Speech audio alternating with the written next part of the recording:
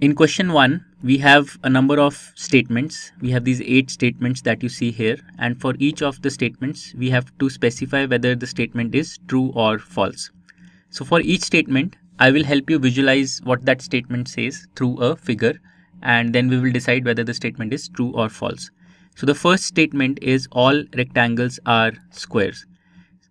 So do you think this statement is correct or not?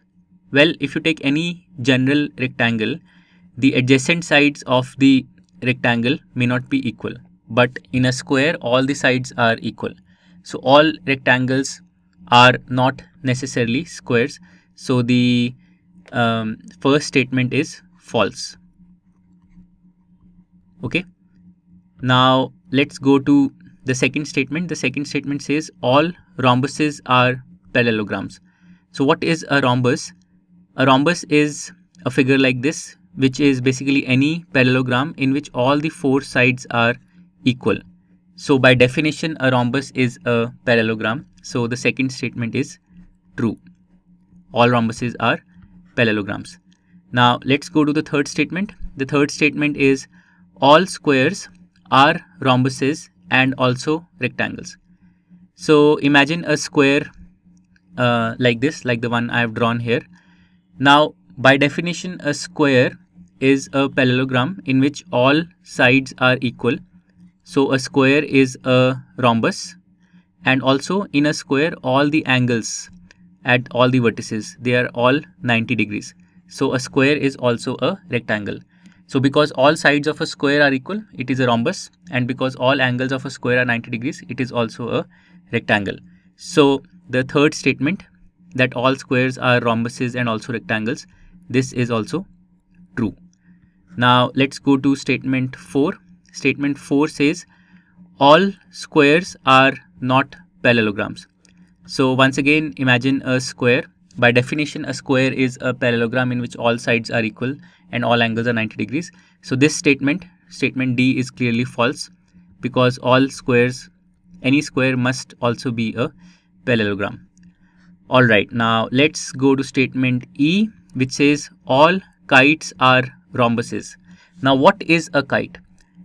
Okay, here's a figure, here's an example I've drawn for a kite. A kite is a quadrilateral in which one pair of adjacent sides are equal and the other pair of adjacent sides are also equal.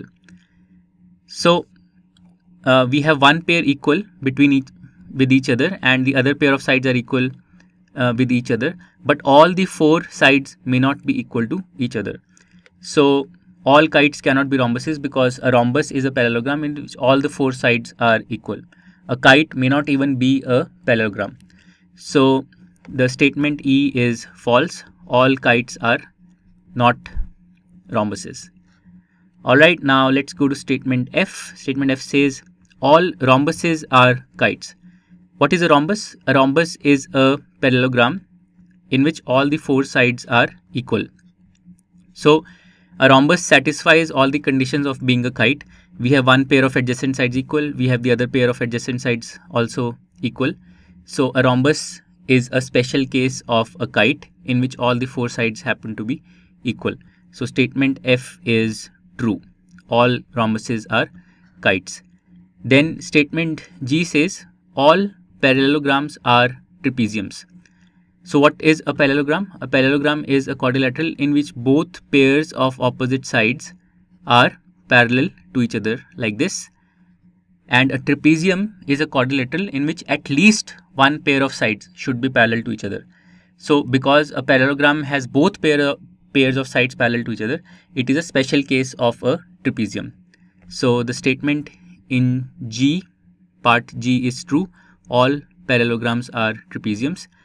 And finally, let's go to statement H, which says all squares are trapeziums. So a square is a parallelogram, and we just saw in the previous statement that all parallelograms are trapeziums. So all squares must also be trapeziums. Specifically, because in a square we have both pairs of sides being parallel to each other, we can see that a square is also a trapezium. So statement H is also true.